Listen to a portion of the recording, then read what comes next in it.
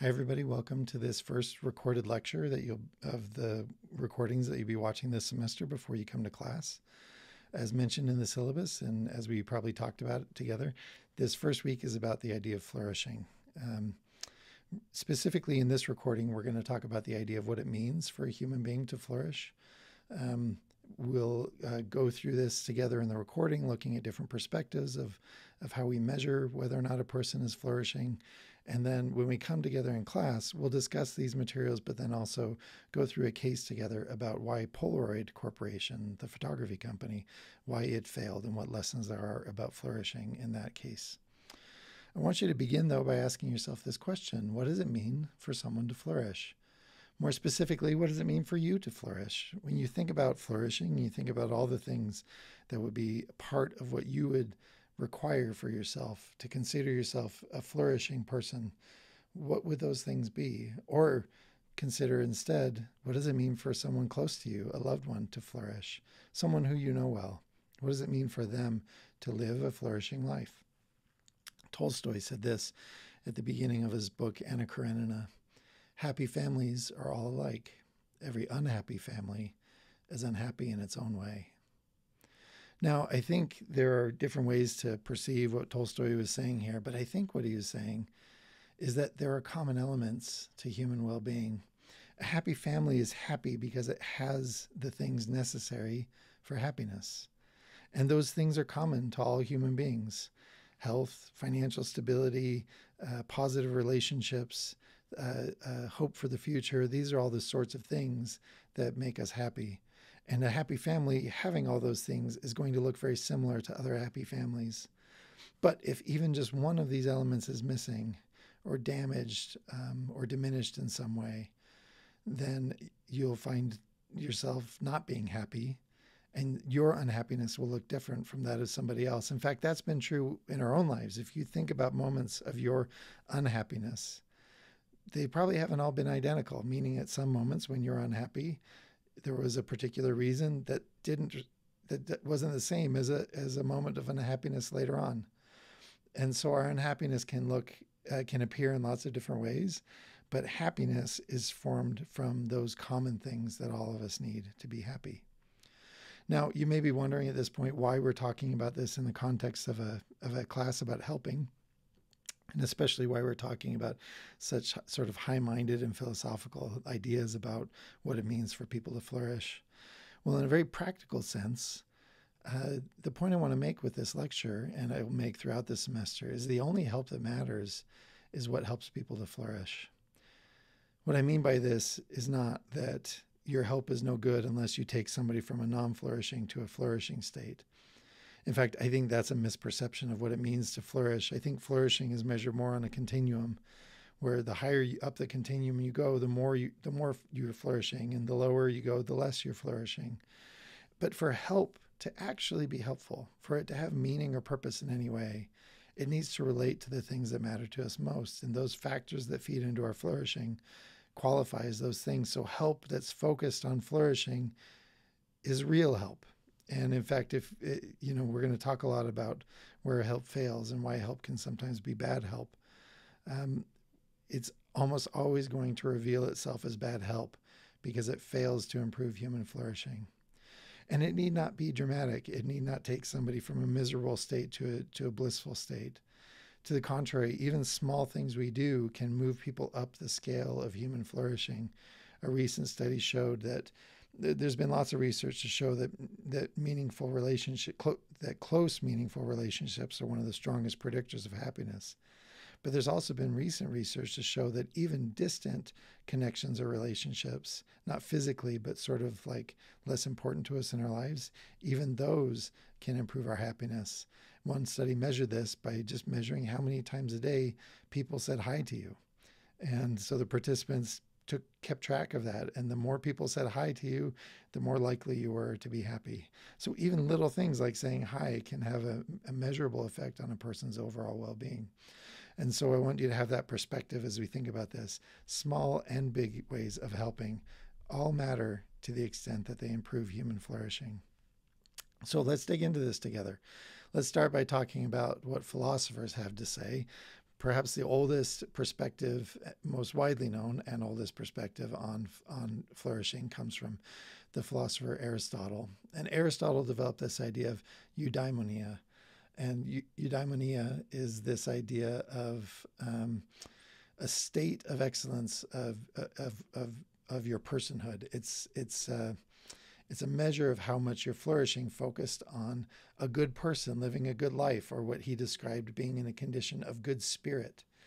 It's the idea that human beings have a potential, and eudaimonia is reaching that full state, that complete state of human potential, sort of leaving nothing unimproved that might be improved. As Aristotle thought, what are the kinds of virtues or attributes that lead a person into this state of eudaimonia? It's virtues like courage and temperance and wisdom and justice. And you know, these are what are called the four cardinal virtues. We could add to it knowledge and other factors, right? He's a philosopher, so that's why he would care about that. But the overall point is that it's sort of a state of completeness of being a human being. And so that's why he said the happy life is thought to be one of excellence. Now, fast forwarding almost a couple thousand years, we introduced the philosophical idea of utility.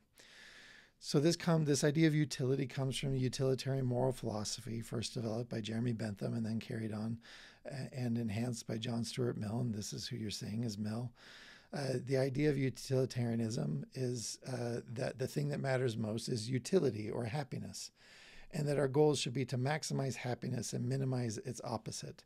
Bentham actually tried to even develop a measuring system for this, and his units of measure were what he called utils, UTILS, for utility, and then sort of disutility or unhappiness he characterized with units called dolors, DOLORS. The idea being that you want to maximize the number of utils in your life and minimize the number of dolors. Now, this is a pretty hedonistic way to see well-being, like kind of anything that brings you happiness is now morally desirable. Mill enhanced utilitarianism to argue that utility really derives from a plurality of goods, like freedom, relationships, personal development, justice, and all these factors feed into our overall happiness or utility. And so there's more to it than just sort of hedonistic living, like, satisfying all of your basest pleasures. Mill recognized and argued that it isn't that alone that makes us happy, but the things that maximize our happiness are things of deeper meaning, like the list here. Still, though, even if we take his perspective of a plurality of goods leading to our happiness, Mill did say and argue that utility is and should be our goal for us to live a moral life. And in fact, he described it this way. He described this as the creed, which accepts as the foundation of morals utility, or the greatest happiness principle, and that it holds actions as right in proportion as they tend to promote happiness, and wrong as they tend to produce the reverse of happiness. So this isn't just a measure of flourishing, but it also therefore creates a moral philosophy, a way that we ought to live. And the way he argued we ought to live is by maximizing people's overall utility, and instead of doing things which might produce the opposite of that. And this idea of utility has bled into a lot of the way we see the world, and really fundamental things like in policy, you have cost-benefit analysis. In economics, economists actually use actively this idea of utility. And they one of the fundamental assumptions of economics is that human beings they make rational decisions to maximize their own utility. We'll see this idea show up later. All right, let's move from the philosophers to the psychologists. Now, this is going to bring us to much more modern perspectives on measuring flourishing. The first is a measure called subjective well-being. And this is a measure of happiness or flourishing developed by a psychologist named Ed Diener.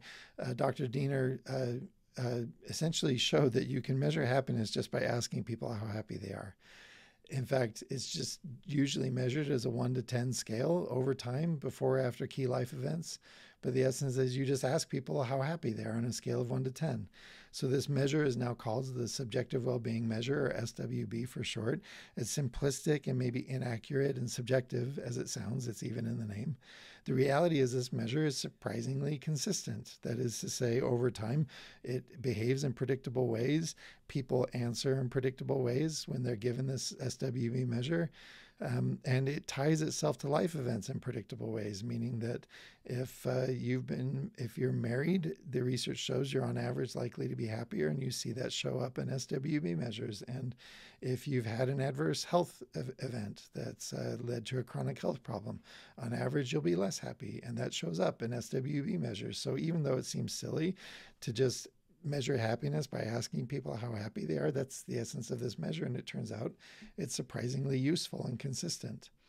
It's not perfect. One of the problems with this measure is that it's prone to what's called hedonic adaptation, which is to say we get accustomed to our circumstances. And so there are things that happen in our life that either move our happiness measure up or down, our SWB measure up or down.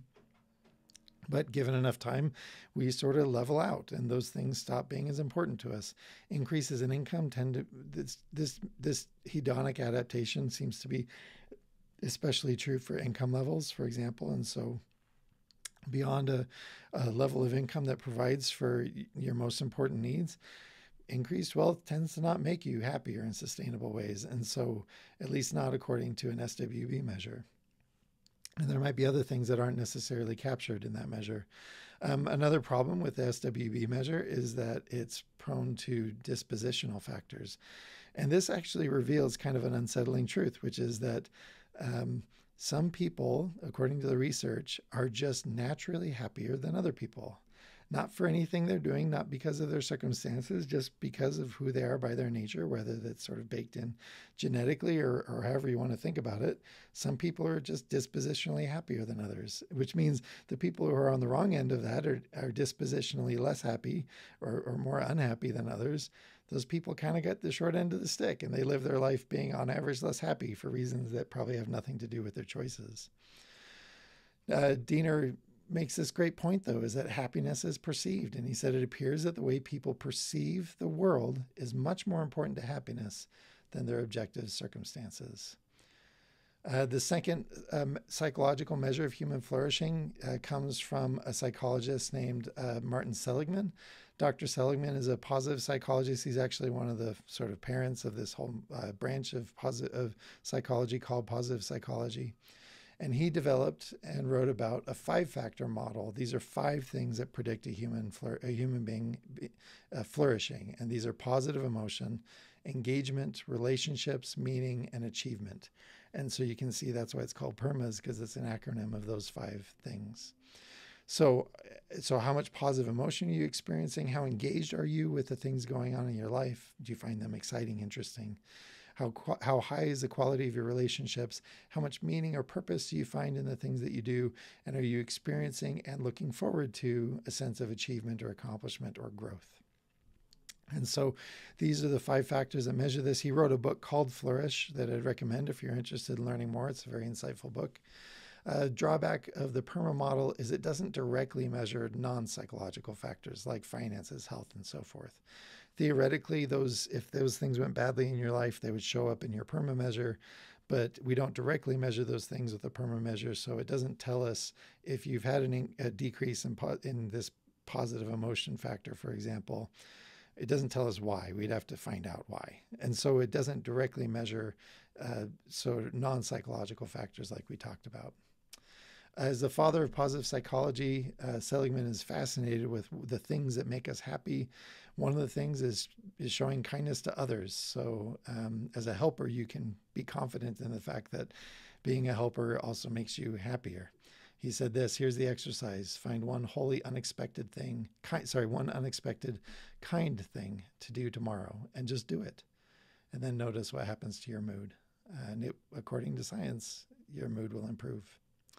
All right, let's talk about flourishing according to economists. And I'm not going to highlight any specific economists, but I am going to highlight 2 very common economic measures that we use today as a way to measure the well-being of humans. We're going to talk about gross domestic product and the Gini coefficient. So GDP, or gross domestic product, is a measure usually measured at the country level of a country's economic production in goods and services as measured by dollars. And so when you work at a job and they pay you a salary, that salary is a reflection of economic productivity, and that goes into the GDP measure.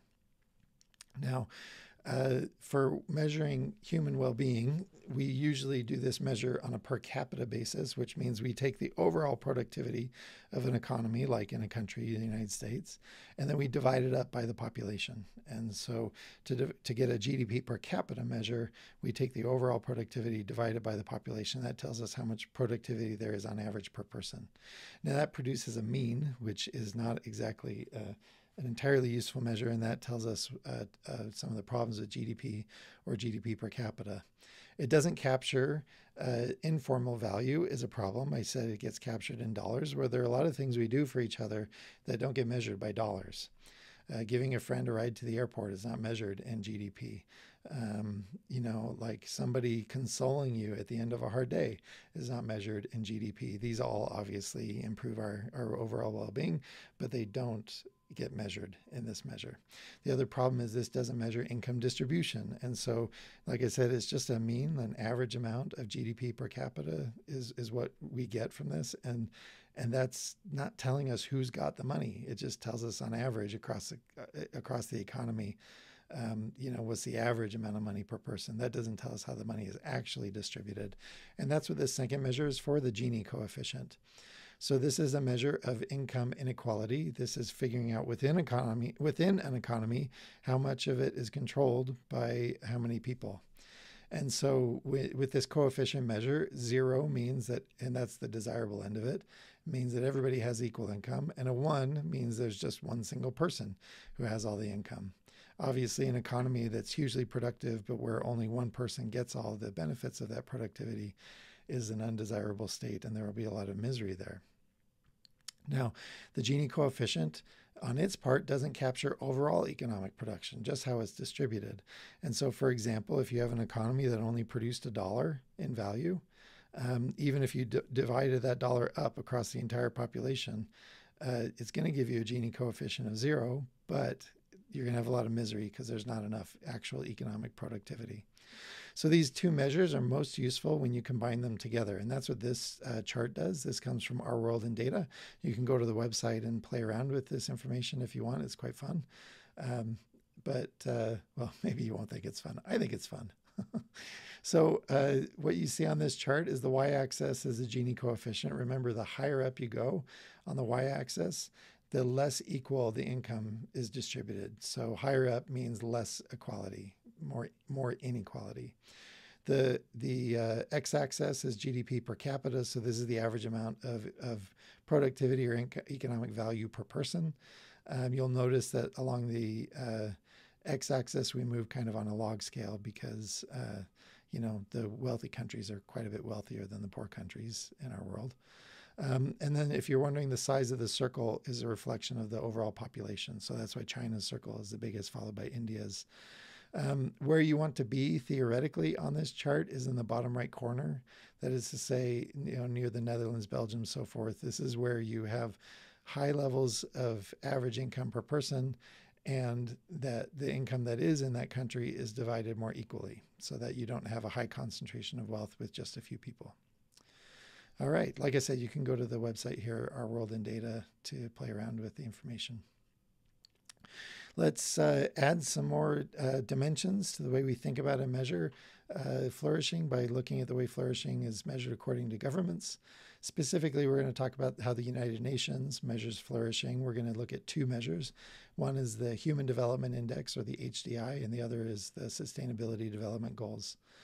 HDI is measured on a scale of 0 to 1, so it's an index measure on a scale from 0 to 1 according to 3 dimensions. The first one is, are you living a long and healthy life? That's measured by life expectancy at birth.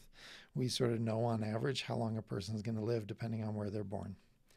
The second dimension of this is being knowledgeable, and we measure that by two things: the average adult years of schooling, so how long did the average adult spend in school, and then also the expected years of schooling for children.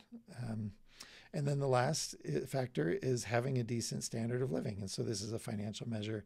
It interestingly uses a log of gross national income, which is another kind of measure like GDP. And the reason it uses a log scale is because as you move up the income scale, income has less of an impact on your overall happiness. So this diminishes the value of income as income increases. At small levels of income, has a huge impact on your well-being. At higher levels of income, has a smaller impact on your overall well-being. And this log measure accommodates for that.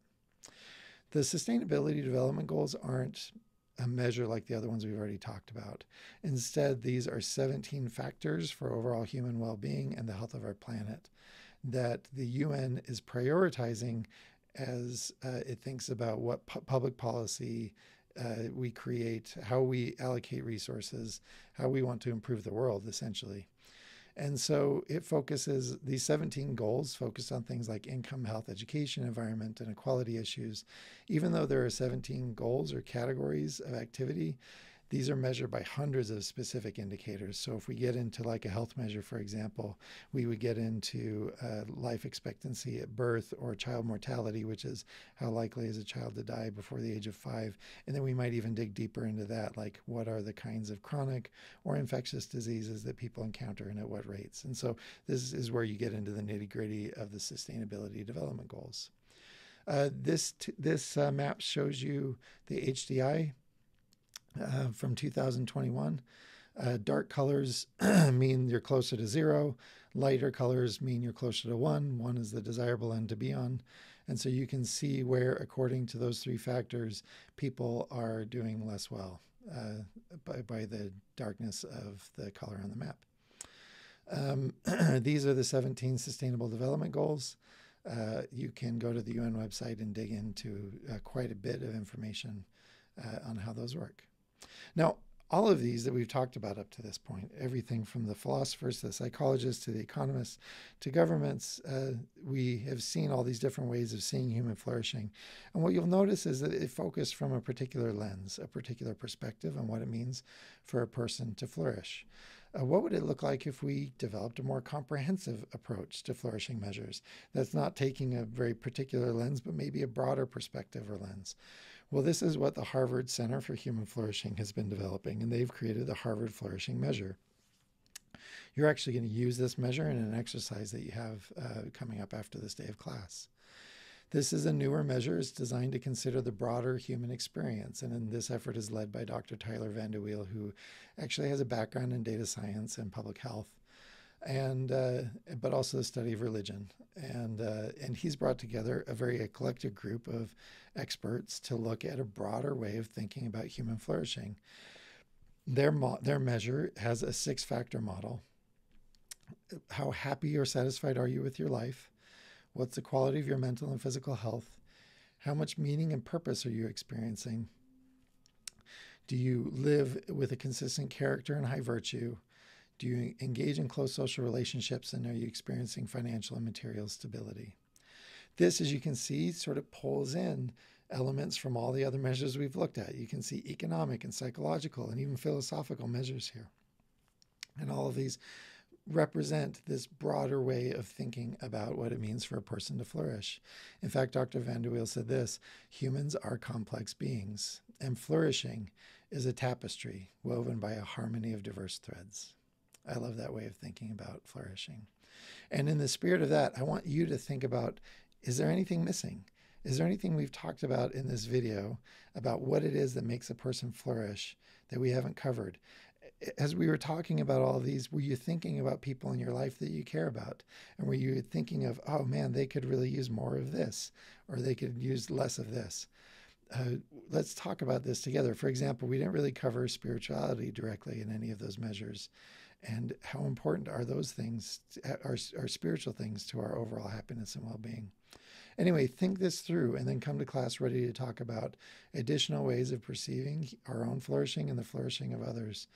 Now, again, all this is to give you a broader way of thinking about what it means to help others in meaningful ways.